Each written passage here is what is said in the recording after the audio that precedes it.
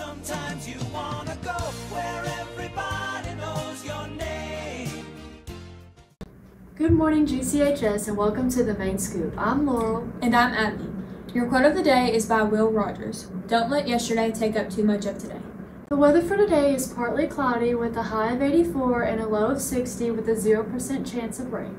For your Golden Lion sports update, the GCHS Marching Band Showcase is at the Dye House Stadium tonight at 7:30. Admission is free, and also their first competition is tomorrow at 3 at Boyle County. And the football team has a game at Western Hills tonight at 7:30. The theme is School Spirit. Next week is Homecoming Spirit Week. Monday is Pajama Day, Tuesday is Twin Day, Wednesday is Country vs. Country Club, Thursday is Meme Day, and Friday is Spirit Day. Your GCHS Student Council is holding a supply drive for the flood victims of Eastern Kentucky. You can donate money at lunch, and you can bring supplies to Miss Edgington's room 208.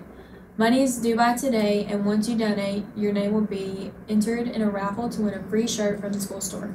For lunch today is a smoothie box with a breadstick or an Uncrustable box with ham, a cheese sub box, or apples or corn, or a pizza variety. Here's your joke of the day. Why do bees have sticky hair? Because they use honeycombs. Here's a word from your students interviewing Mr. Anderson. My name is JT Parsons, and this is Mr. Anderson, our principal. Mr. Anderson, how do you start your morning?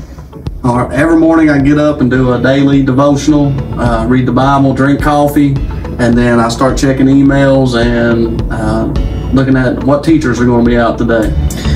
Is there a certain routine you follow each morning, or is that you do every morning? Monday through Friday, same thing. And Saturday and Sunday, Saturday I like to get up, do a run or walk, then do my Bible study, and then spend time with the family. What is your favorite part of your job? Oh man, the favorite part of my job is getting to interact with students. I love seeing students overcome obstacles and the struggles in their life, and then I really love to see when they find out that education is their ticket to change their life and better themselves. Where's your favorite school event? Favorite school event? Ooh. Favorite school event? Well, you know, the obvious answer would be graduation. That's the culminating event of high school, but I would say prom is probably my favorite school event. Getting to see y'all all dressed up, you know, getting to see you in a different light, getting to interact with you in a different way. So prom. All the principal's office and everything. What's your favorite thing about this year and the whole lesson now? Favorite thing about this, I am super proud of how you guys have came back to school as a school. So the school, thinking about 9th through 12th graders, you guys have come in, you've been very receptive to getting back into the grind of school.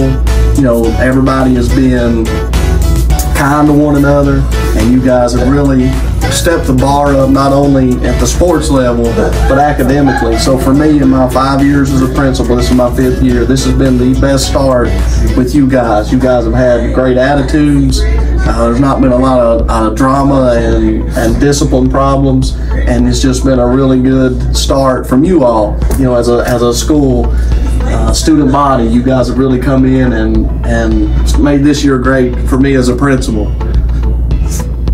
Where's your favorite sport? How on sports here? Ooh, man, you're pinning me down. So, all of the sports, you know, as a principal, but probably football would be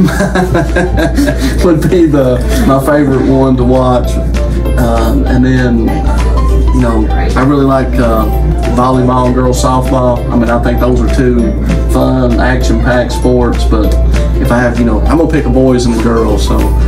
But, you know, baseball comes right in there. I love, it's hard for me to just pick one, JT. What do you eat for lunch?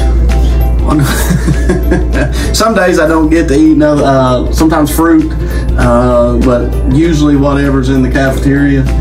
But like today, we're having the Oriental food, and that's my favorite. Like, I love that Oriental meal. We only get to have it once a month, but that's my favorite. If you go to another planet, what planet would you go to? If I go to another planet, what planet would I go to? I would probably say it's not a planet anymore, but Pluto, that would be the one I'd want to go to. It's the farthest away from the sun, and you know, the trip to get there would just be an adventure. Can we make it? You know, can we make it? Can we make it?